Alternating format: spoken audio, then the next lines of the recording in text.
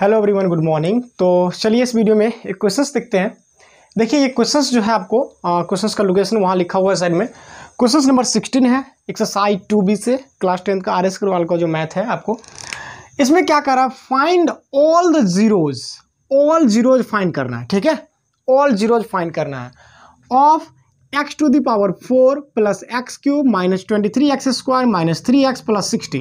अब आप इसको देख के घबरा मत जाइएगा। ठीक है, आपको लगता होगा अरे अभी तक तो हम क्यूबिक पॉलिनोमियल्स ही देखे थे, लेकिन यहाँ पे जो पावर 4 है डिग्री 4 हो गया। इसका मतलब this is a by quadratic polynomials. ठीक है, क्वाड्रेटिक पॉलिनोमियल जो होता है ना, QUADRAT ऐसे। देखिए क्वाड्रेटिक पॉलिनोमियल जो होता है इसमें क्या लग गया, बाय क्वाड्रेटिक पॉलिनोमियल्स का मतलब होता है a polynomial whose degree is 4। ठीक है, is called by quadratic polynomials.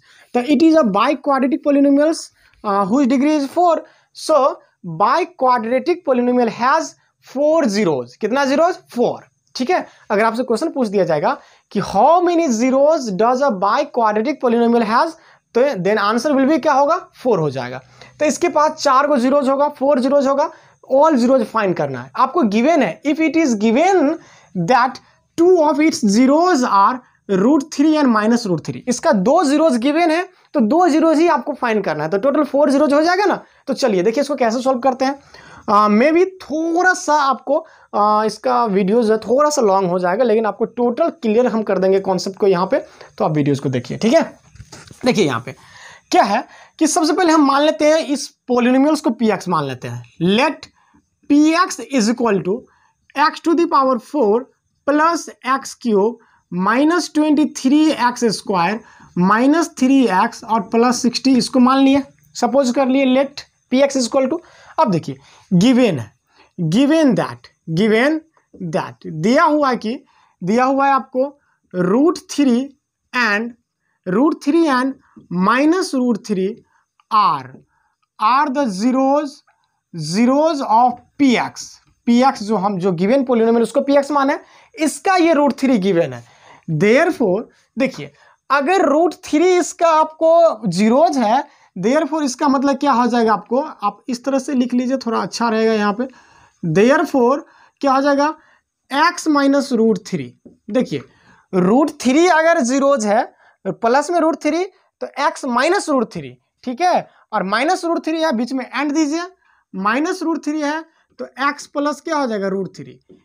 Both are इतना x - √3 and x plus √3 are the factors of क्या हो जाएगा आपको, px हो जाएगा। ये होता है फैक्टर थ्योरम से। ठीक है, जब ये दोनों जीरोज है, ये दोनों क्या है, इसका जीरोज है। देखिए √3 अगर जीरोज है मतलब x - √3 इसका फैक्टर हो जाएगा। ठीक है, अगर -√3 जीरोज है तो x प्लस √3 हो जाएगा जीरोज, इसका सॉरी x प्लस √3 इसका फैक्टर हो जाएगा। ठीक है, तो ये दोनों इसका फैक्टर हो गया। फैक्टर जो हो गया ना, तो यहां क्या करेंगे, सबसे पहले अब हम इसका प्रोडक्ट फाइंड कर लेंगे। ठीक है, नाउ x - √3, ठीक है, x - √3 इंटू x प्लस √3, इन दोनों का जरा प्रोडक्ट निकाल के देखिए। तो a - b into a plus b, इसका प्रोडक्ट हो जाएगा आपको x² माइनस √3 का जो स्क्वायर करिएगा तो √3 का स्क्वायर क्या हो जाएगा आपको, √3 का स्क्वायर तो 3 ही हो जाएगा, x² - 3 हो जाएगा। ठीक है, इन दोनों का प्रोडक्ट मतलब दोनों ही फैक्टर का प्रोडक्ट हो गया, x² - 3 हो गया। ठीक है, क्लियर हो गया। देखिए अगर कोई नंबर्स अलग अलग फैक्टर से, वो अपने अलग अलग फैक्टर से डिविजिबल है, इसका मतलब प्रोडक्ट ऑफ फैक्टर से भी क्या होगा, वो डिविजिबल होगा। थोड़ा सा समझिए। देखिए जैसे कि ये 12 है, 12 का फैक्टर मान लीजिए क्या है आपको, 4 है, और 12 का फैक्टर क्या है, 3 है। इसका मतलब 4 एंड 3 का जो प्रोडक्ट होगा, इन दोनों फैक्टर का जो प्रोडक्ट होगा 12, तो 12 से भी ये डिविजिबल हो जाएगा, होगा कि नहीं होगा। मतलब आपको कोई नंबर्स अगर फैक्टर्स से डिविजिबल है तो प्रोडक्ट ऑफ फैक्टर से भी डिविजिबल होगा। तो वही चीज यहां भी करेंगे, यहां करेंगे ऑन डिवाइडिंग। अब करेंगे यहां पे on dividing px bye x² - 3। ये जो प्रोडक्ट निकाल रहे हैं ना, इससे क्या करेंगे हम, x² - 3 क्या, x² - 3 से क्या करेंगे, डिवाइड करेंगे। देन वी गेट तब हमको क्या मिलेगा, जरा देखिए। तो x² - 3 से क्या करते हैं हम, px को डिवाइड करते हैं। तो px से आपको x⁴ plus x³ minus 23x² minus 3x और प्लस क्या है 60 है। तो वैसे आपको ये डिवीजन तो आता ही होगा, ये डिवीजन आता है ना। जरा देखिए, आप देखिए, ये है आपको बाई क्वाड्रेटिक पॉलिनोमियल। थोड़ा सा सोचिए, बाई क्वाड्रेटिक पॉलिनोमियल जिसका डिग्री 4 है, आप डिवाइड कर रहे हैं किससे? क्वाड्रेटिक पॉलिनोमियल से। डिग्री 2 वाले से डिवाइड कर रहे हैं और डिग्री 4 यहां पे है डिवाइडेड में। इसका मतलब कोशिएंट में भी क्या होगा? आपको डिग्री 2 मिलेगा, मतलब कोशिएंट भी एक मिलेगा क्वाड्रेटिक पॉलिनोमियल्स। कोशिएंट भी क्या मिलेगा? क्वाड्रेटिक मिलेगा। तब ना क्वाड्रेटिक और क्वाड्रेटिक को गुना करिएगा, मल्टीप्लाई करिएगा, तो आपको क्या निकल जाएगा? एक बाई क्वाड्रेटिक निकल जाएगा। ठीक है, तो यहां पे इसको डिवाइड करते हैं। तो डिवाइड करने का तरीका तो आप लोगों को पता होगा, तो फटाफट हम लोग कर लेते हैं। यहाँ पे x² से करेंगे, मल्टीप्लाई करेंगे तो x⁴ हो जाएगा। x² से करेंगे तो क्या हो जाएगा? x² और -3, तो माइनस में हो जाएगा आपको 3x²। क्या है ना कि इतना हटा के हम लिख दिए, x² की जगह पे लिख दिए, थोड़ा सामने सामने ठीक रहेगा। ये माइनस हो जाएगा, ये प्लस हो जाएगा, ये कैंसिल आउट हो गया। x³ प्लस वाला ऐसे ही लिखा जाएगा, और ये माइनस में 23 और प्लस 3, तो ये हो जाएगा माइनस में 20x² हो जाएगा। क्लियर है? ओके, इतना हो गया। अब जरा देखिए, अब थोड़ा सा क्या करते हैं कि चलिए हम यहाँ से ये जो x वाला है ना, ये जो -3x वाला, इसको भी उतार लेते हैं यहाँ पे। कोई दिक्कत नहीं है, आपको पूरा भी एक बार में उतार दीजिएगा तो भी कोई फर्क पड़ने वाला नहीं है। ये वो नंबर्स वाला डिविजन नहीं है, डिवीजन नहीं है जो एक बार में एक ही उतार सकते हैं, यहाँ उतार दीजिए। ठीक है, अब x³ है तो x² है, यहाँ आपको प्लस x से डिवाइड करना होगा, तो x और x² हो जाएगा आपको x³। x से मल्टीप्लाई करिएगा तो क्या हो जाएगा? -3x हो जाएगा। ठीक है, तो ये x वाला लिख दीजिएगा माइनस, यहाँ प्लस हो जाएगा, यहाँ हो जाएगा -20x², और यहाँ हो जाएगा -3x plus 3x cancel out हो गया, अब प्लस हो जाएगा 60। ठीक है, -20x² लाने के लिए इसको -20 से मल्टीप्लाई करना होगा, तो -20x² हो जाएगा, -20 और -3 तो हो जाएगा +60। तो यहाँ माइनस तो प्लस, यहाँ प्लस तो माइनस, ये कैंसिल कैंसिल, रिमाइंडर 0 हो गया। ठीक है, तो आपको कोशिएंट क्या निकल गया? कोशिएंट निकला x² प्लस x -20। ये एक क्वाड्रेटिक पॉलिनोमियल्स आया। अब बताइए इसका जीरोज आपको निकलेगा कि नहीं निकलेगा? क्वाड्रेटिक पॉलिनोमियल्स का जीरो तो आप आसानी से फैक्टराइज करके निकाल लीजिएगा ना, तो इसी में से 2 जीरोज होगा, बाकी 2 जीरोज तो यहाँ से आया ही था। अब थोड़ा सा लिखने का तरीका थोड़ा सा आपको हम चेंज करके बताते हैं। कपड़ा कहाँ है? चलिए, अब क्या है ना, ये जो आया है इसको थोड़ा सा हम इरेज कर लेते हैं। यहाँ पे देखिए, यहाँ क्या करेंगे, ये जो कोशिएंट ये जो आया है, देखिए कैसे करेंगे।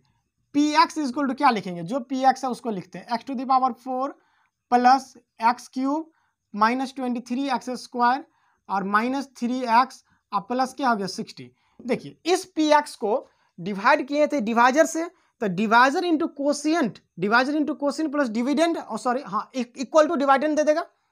देखिए आराम से आराम से, तो डिवाइजर इंटू कोशिएंट क्या देगा आपको? आपको डिवाइडेंड दे देगा, क्योंकि रिमाइंडर तो है ही नहीं जो जोड़ने के लिए है ना।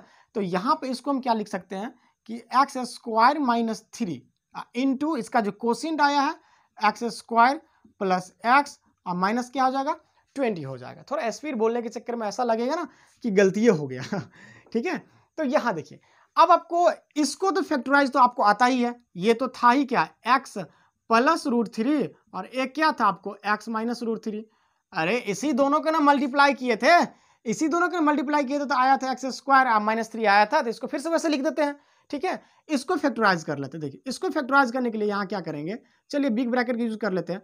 x², इसको लिख सकते हैं हम प्लस 5x और -4x लिख सकते हैं, फिर -20 लिख सकते हैं। कोई दिक्कत है नहीं ना?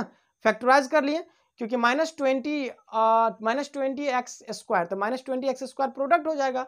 फिर बीच वाले टर्म्स को 2 टर्म्स में स्प्लिट करना है, ताकि उन दोनों का सम एंड डिफरेंस जो है x के बराबर हो जाए, अब प्रोडक्ट आपको -20x² के बराबर हो जाए। तो जो आ रहा है यहाँ पे, तो x प्लस √3 और यहाँ आ जाएगा x माइनस √3। ठीक है, यहाँ पे आपको इन दोनों में कॉमन क्या मिलेगा? यहाँ कॉमन मिलेगा तो x प्लस 5 हो गया, और यहाँ -4 कॉमन लीजिएगा तो x प्लस 5 हो जाएगा। ठीक है, ये हो गया आपको x प्लस √3 हो गया।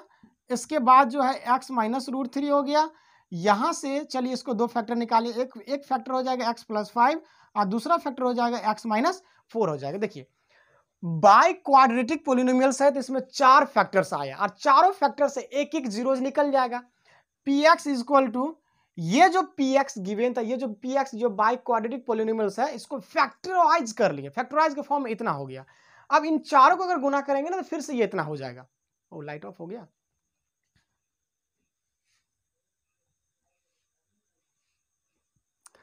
देखिए इन चारों को क्या करेंगे, अगर इन चारों को हम मल्टीप्लाई करते हैं तो फिर से हमको ये जो आपको बाई क्वाड्रेटिक पॉलिनोमियल्स है वो आ जाएगा।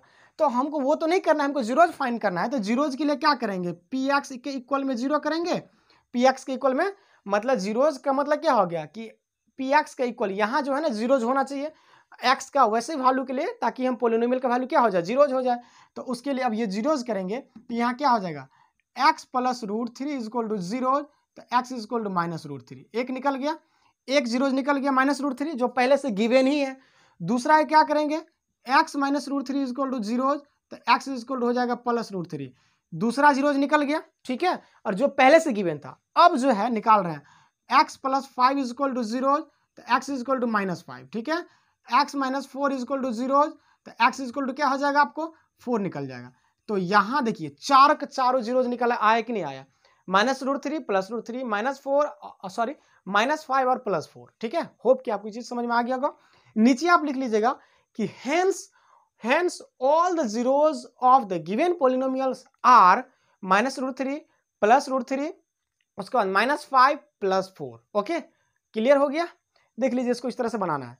अगर इसमें देखिए आपको क्या है ना क्यूबिक रहता है तो एक ही जीरो दिया रहता है, तो वो चीज आपको हम पहले बता दिए। बाद में कि बाई क्वाड्रेटिक तक रहेगा, इससे ज्यादा डिग्री का आपको पॉलिनोमियल्स नहीं देगा, ठीक है। होप कि आपको ये सब चीजें जो है ना समझ में आ गया होगा। मिलेंगे अगले वीडियो में, तब तक के लिए थैंक यू।